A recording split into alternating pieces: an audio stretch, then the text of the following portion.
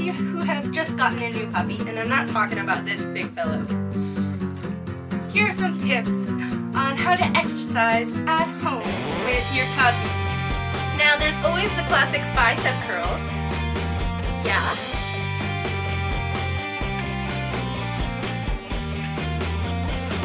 It's great, isn't it? And once they get bigger, they add weight on just by themselves. You can do exercises like this.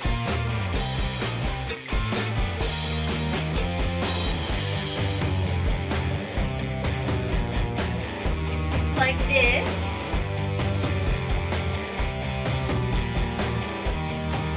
Or like this.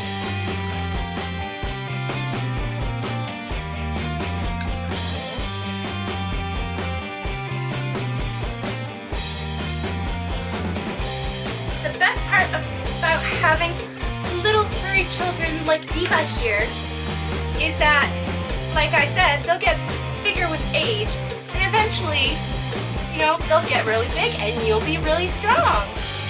And they enjoy it as well. Who doesn't love being picked up?